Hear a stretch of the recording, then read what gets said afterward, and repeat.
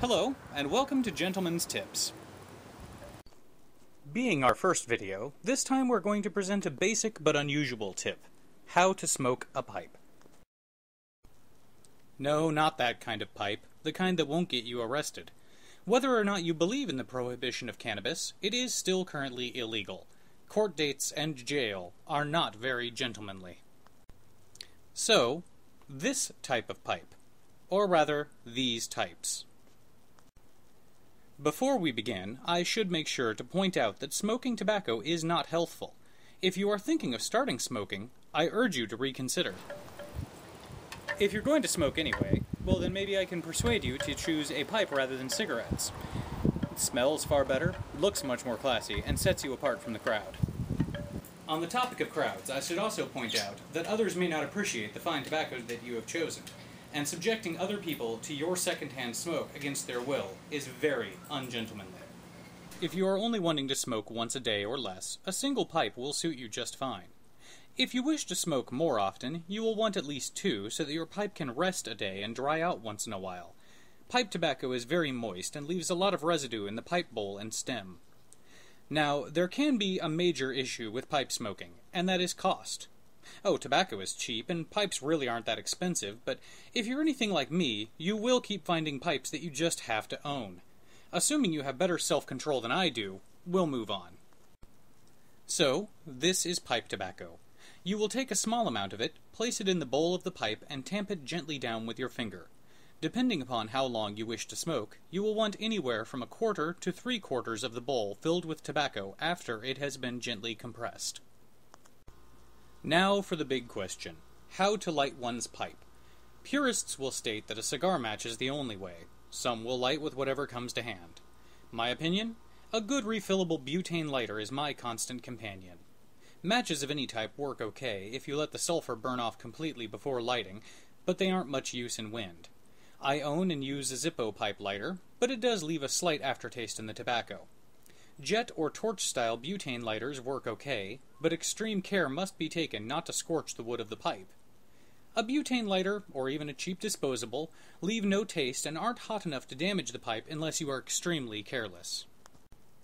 Now, simply inhale through the stem, letting the airflow pull the flame into the tobacco. Note that the tobacco will not stay lit for long. You will simply need to tamp the tobacco down again with a tool, a broadhead nail works in a pinch, and relight. This second lighting usually does the trick, although sometimes you will have to relight again. Now that the tobacco is lit, enjoy! Generally, one does not inhale the smoke as with a cigarette, though I certainly breathe in some of it. Between puffs, you may need to blow gently out through the stem to keep the tobacco lit. Since it is moist and contains no additives to keep it burning, it will go out if left unattended.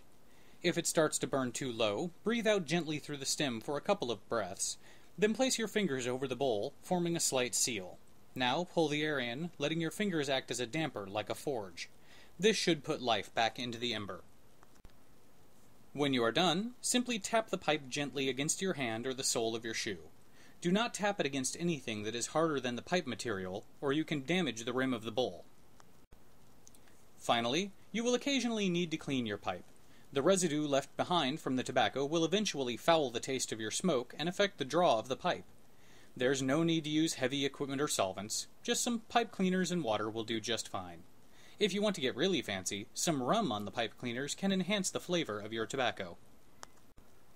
Simply remove the stem of the pipe by gently turning it while pulling slightly. Always turn it the same direction while pulling on or off, and always be gentle. The material can break, and replacing a stem is an annoying expense, even if you can find one. If your pipe is filtered, throw the old filter away. Once the stem is off, dampen the end of a pipe cleaner and run it through, pulling it out the other side.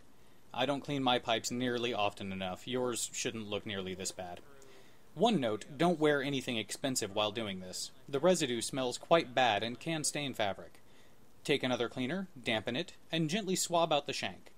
The bowl should not require cleaning, as the cake provides insulation between the wood of the pipe and the heat of the ember.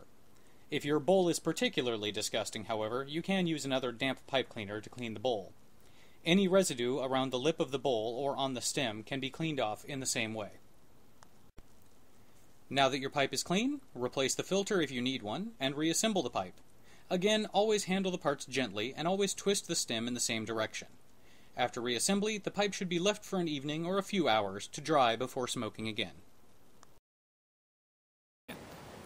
Finally, welcome to the world of gentlemen's tips. We hope to bring you advice on how to be a better gentleman, one tip at a time.